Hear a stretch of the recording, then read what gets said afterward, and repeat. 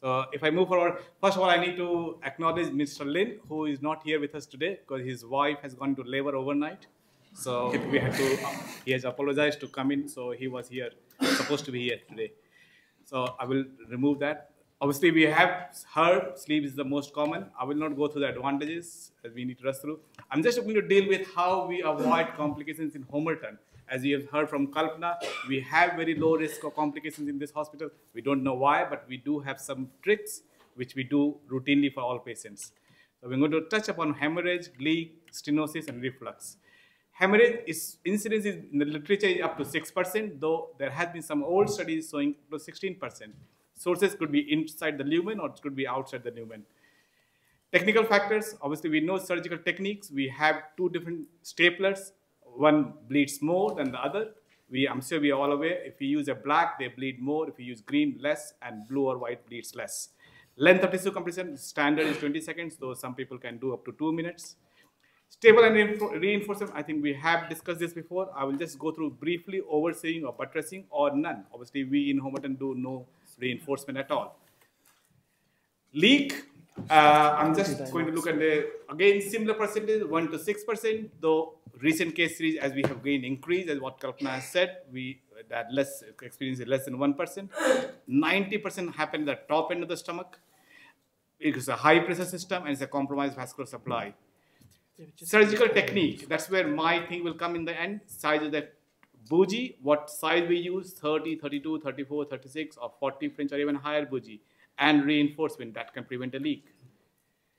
So I will not go through these things, but there are 3 reinforcements, either stitches or running sutures.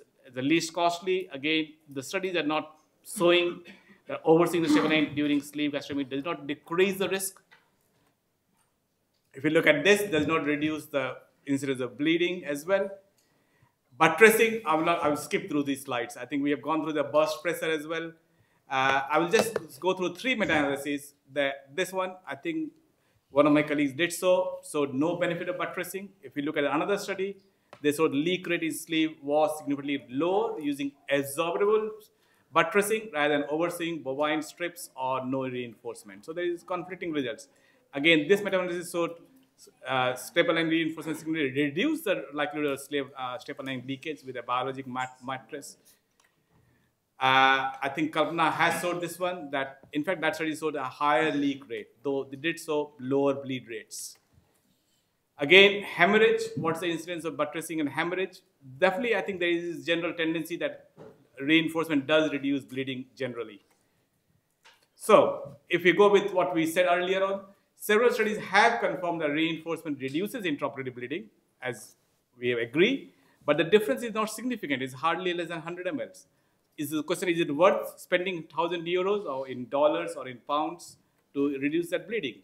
For staple line leakage, while there is some evidence to show that reinforcement reduces staple line leak, but proving that this intervention decreases leakage is extremely challenging.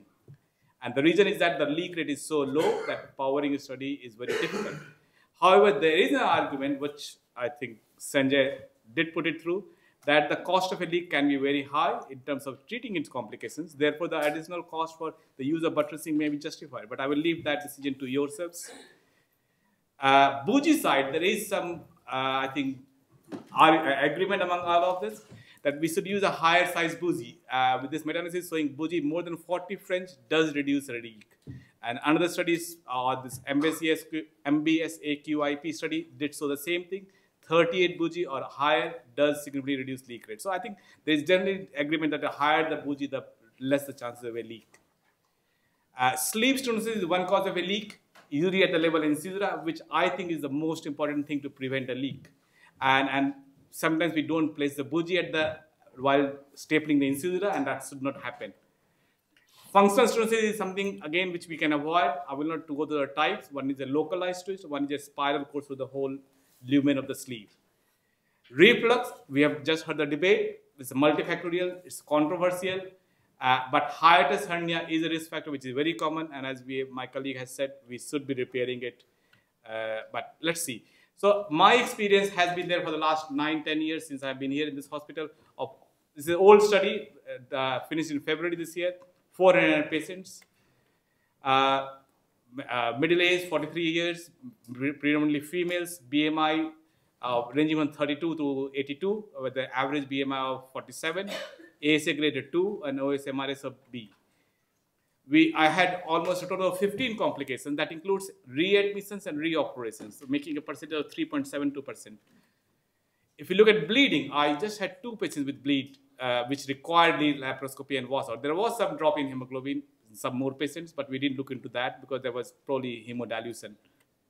If we look at staple line leak, I have been lucky so far. I may have a leak next week, but I haven't had a leak so far. Just like Sanjay said, he didn't have a leak. However, we had one patient who had a thermal injury, and that's the only patient which we did in my 400 with an energized student with a bipolar. I don't want to name the company because they are here, but with a bipolar component. And that does, because both the blades are hot, they do cause damage if you're not careful. Probably it's a learning curve. I used that one single, the trust wanted to use that instrument for us because it's cheaper to them, and we used it, and that caused a leak in the posterior wall of the fundus. Chest infection, I had 4 infections in my last 10 years. 2 patients came back with abdominal pain, and we did a diagnostic laparoscopy where they were both normal. 4 patients had dysphagia, but again, normal investigation. They went home the next day, and 1 patient had chest pain with a normal echocardiogram post-op. We haven't had any conversion to open surgery. We had no inpatient deaths. Just like one slide of classification between minor and major with Cleveland-Dindo, 10 with minor and 5 with major, but we have all described before already. So why do we have such a low list in Homerton? Probably standardization is what I feel is the best. And we have discussed that before. Standardization is the technique, is the key. Everyone who is doing the fellow, trainee, surgeon should do the same step every time again and again. What do we do to avoid hemorrhage? One thing which I have learned early on, what I feel that, I will just go through the bleeding. Bleeding is when most of the bleed we have noticed is from the greater curve arcade, the right and left gastroepiploic. And what we do, or what I do at least, we put lots of bleeding or lots of, through the energized instruments, we interrupt the arcade throughout from the top to the bottom. And I feel that does reduce the bleeding, or maybe that's the reason why we have less bleeding. I'm sure most of us do a hemostatic test. We raise the blood pressure at the end of the operation before the patient extubated up to 140 millimeter mercury, and that does see any staple line bleed, and that will, we can put extra clips on what I call as a hedgehog sleeve. Now, some of my colleagues may not like it, but if we have to go back to do a bypass, you have to remove 1 or 2 of these clips where you're going to staple it. But this does reduce the bleed, especially the smaller bleeds, which just causes a drop in hemoglobin, but not really laparoscopy. Avoidance of leak, the tips, we must use standardized selection of cases from the top to the bottom. Most importantly, we should not angulate in the first 2 stapler firing, but that's the way the incisura comes. Final stapling has to be 1 centimeter away from the OG junction. We should all do methylene blue dye leak test because it's a very small leak, but you can see, and that will avoid you coming back the next day or the first night after surgery. Selection, I always use the first firing as a black. The second and third is usually purple, but it can vary depending on the thickness or the male or a female patient. And all the subsequent firings are either gold or tan, depending on which company staplers you're using it. Gastric stenosis, as I said, we should use the first and second stapler, keep it straight, and that will reduce. And that does mean losing 1 stapler or wasting 1 stapler, because the second stapler you end up not using the whole length. You have to crossfire across that first stapler. But that does reduce the stricture. Every successive staple firing should be performed along the same staple line. Equilateral, that's what will avoid functional stenosis. The assistant on the left side must hold the stomach, and lateral traction has to be along the greater curvature, so there is no anterior or posterior wall pull by the assistant. And there should be avoiding excessive lateral traction, otherwise that will cause narrowing of the stomach as well. Reflux, I think already said, we must look into the hiatus. Even if it's a small dimple, we must dissect circumferentially the anterior, right and left crura and fix it. But if there is a big hiatus hernia or a moderate side, we should not hesitate either do a bypass if the patient is consented, or just abandon the operation. We should not just proceed and do so, because they will have reflux post-op. We should carefully dissect the angle of his, maintaining safe distance from geo junction, but we should not avoid the sling fibers to avoid a reflux. And the regular sleep, again, mid-stomach stenosis is the most important thing to avoid reflux as well. Complete fundus mobilization, as we have said, is very important. Methylene blue light, I think, should be done for every patient. I think that's very difficult. I do medical legal reports, and I see if there's no one, somebody has not done methylene blue light test, that something goes against that report. I normally use drain for every patient from the last 10 years. And that I learned from Dr. Dilemans when I was there with him. He used to put drains for every patient, whether it was a bypass or a sleeve, and I have just carry on with that. Though I was with Dr. Mr. Taunton, but he never used to put a drain there. I never used triple reinforcement in my life, and I don't think I will restart even if Sanjay wants to convince me. And definitely caution, avoid bipolar unless you are really trained for it. Sorry, we've gone. One other thing, we do have a very consistent post-operative protocol for all patients.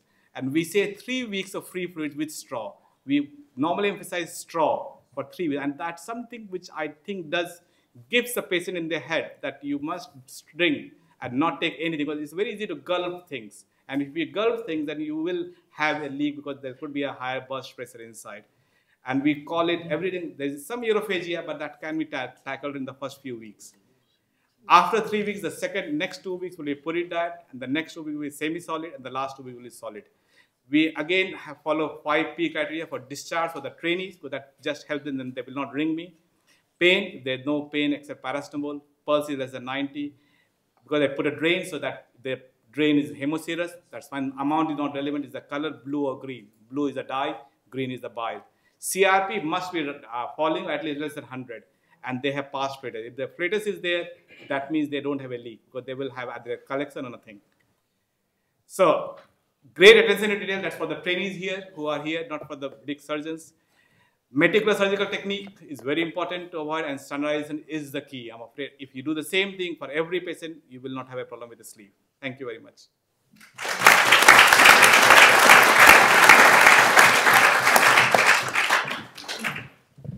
Any questions, burning questions? Jack? Okay, thanks for an excellent talk. You said that you need to end your staple line 1 centimeter from the G junction. But in many male patients, there's a lot of fat there. How do you measure that? Do you dissect the fat off in everybody? I think you're right, Jack. I think in a male patient, it's very difficult. And I try not to dissect the cardiac part of fat unless it's very big encroaching. Then I will just reflect it. Otherwise, I'll just go lateral to the cardiac part of fat. But because the cardiac part of fat is very important in the vascular supply, I think with the tiny blood vessels keeps the blood supply that dogs here. I think we should avoid dissecting the cardiac part of fat, at least anteriorly. Posteriorly, we must dissect everything to avoid a fundus there. Rui. Great talk. I didn't understand. If you visualize stomach first, you cut the short vessel first and bring the stomach together. Is it important for anything? I do both ways. I keep it very pragmatic. If in a male patient, it's very difficult to go all the way lateral to the top. So what I do halfway and then go medially, staple it, and then tackle the top short gastric in the end once we have divided the whole stomach. Okay. So I keep it both ways because if you do try to do the whole posterior laterally first and at the end, you will end up with a hematoma on the top short gastric, especially in a male patient. So I do mixed. I do both depending on the patient. When you remove the pouch of the gastric stomach, you are going to have some undulations and some torsion. Yeah. Sanjay, can I ask how many people dissected the fat pad at the time of sleeve gastrectomy in the audience?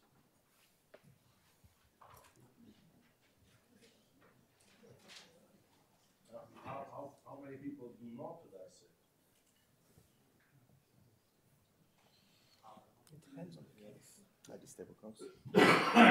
Sanjay, yeah. Sanjay, I totally agree with you about standardization, and I don't know how many surgeons would be willing to do this in the audience, but we've started to try and measure that digitally with all the laparoscopic videos. So how are you at Homerton checking that your standardization is true? Do you look back on the video data? Do you look at any radiology, endoscopy? How do you know that your sleeves are truly standardized? Because I think you're onto a winner here, and we're trying to look into this, but how do you prove that your sleeves are actually standardized across all of your colleagues?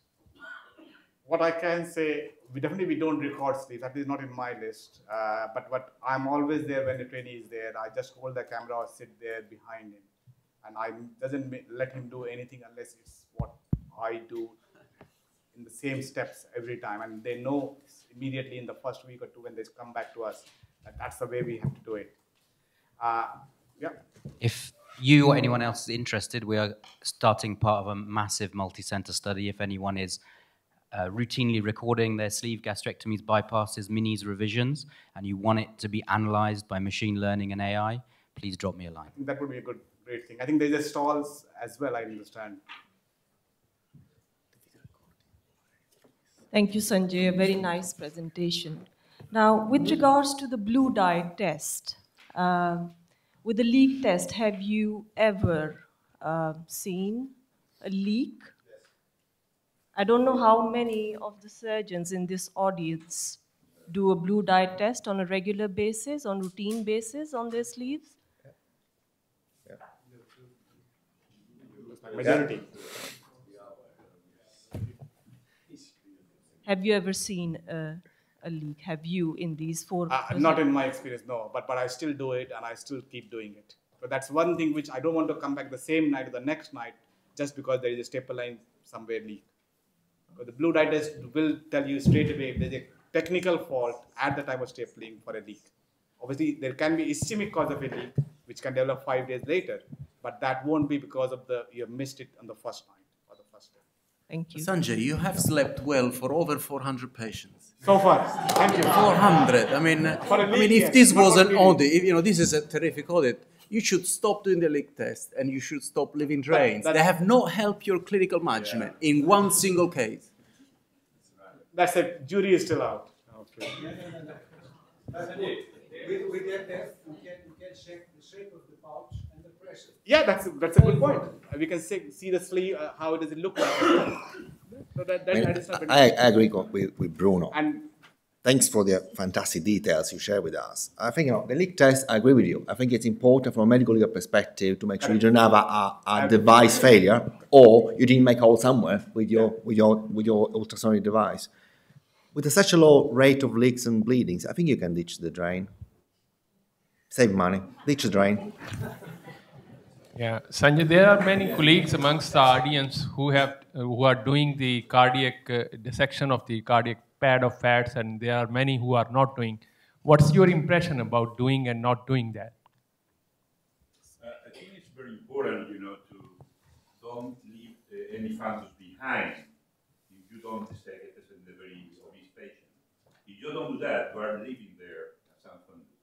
I think it's mandatory to do that, except if the patient is too lean, then probably they don't deserve bioprosectomy. Where the patient is obese patient, you have a fat up there, you have to leave it out. In terms of be sure that you don't leave any fundus behind you. that's why everybody important dissect posteriorly. No, anteriorly. Anteriorly as well. Anteriorly. You can see 3 centimeters like Jack asked you. If you leave it out. Not 3 centimeters, probably a centimeter of and you can use this fat for performing the cover tissue reinforcement by hands-on. Like a patch. I think it's going to be advisable for not leaving behind more than 1 centimeter. Yeah. To remove as much fundus as you can. Sanjay, how important do you think it is not to cross staple lines on your sleeve?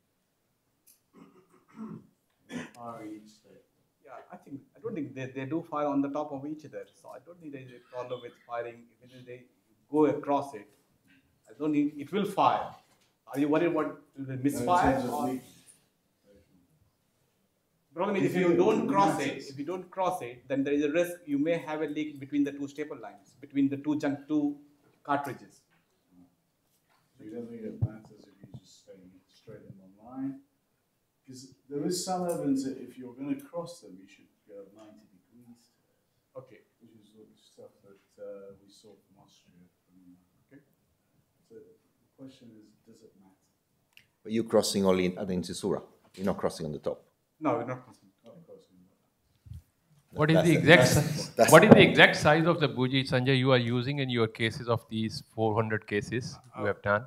In my trust, we have only 30 French bougie. We have recently going to have a 34 now, but we haven't have 38 or 40.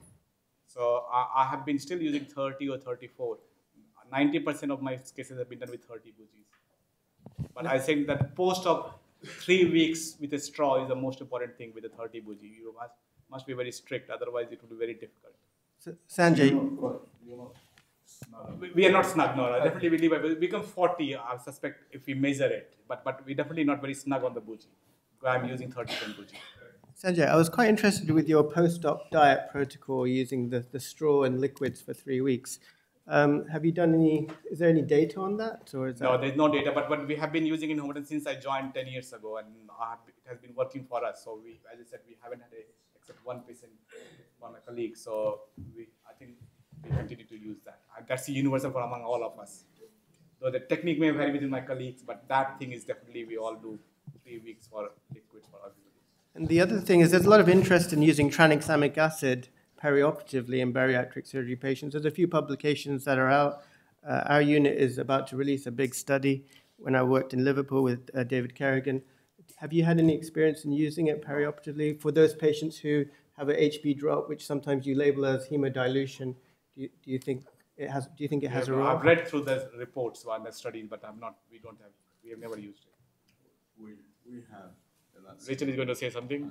Sanjay, I've got one question for you, and it's a very light-hearted question.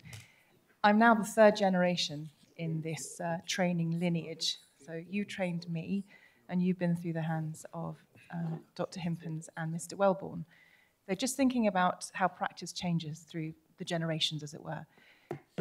Those other two gentlemen, do they still use drains with their sleeves? I mean, Dr. Dilemmas, I'm sure he still uses the drains, because that's where I learned that drain thing. Now, I sometimes have the perception that some surgeons think that they are better than some of that by not leaving a drain. So, on itself, it's not an argument. Just as something as a safety precaution in operating high volumes, so at 10 o'clock in the evening, one of my residents have to see all the patients, then we have more or less an estimate if something goes wrong or not. It's not 100% accurate. Sure, but anyway, that's a bit still the way we work. And also when it gets to bypass, we leave that drain until the morning, day after surgery. It's more a conservative approach, but it's not going to hurt your patient. And we feel ourselves a bit. I think it just gives a false reassurance, but it gives a reassurance. So to trainee, there's no blue color because they're methylene blue or a bile kind of got in the drain. The other view.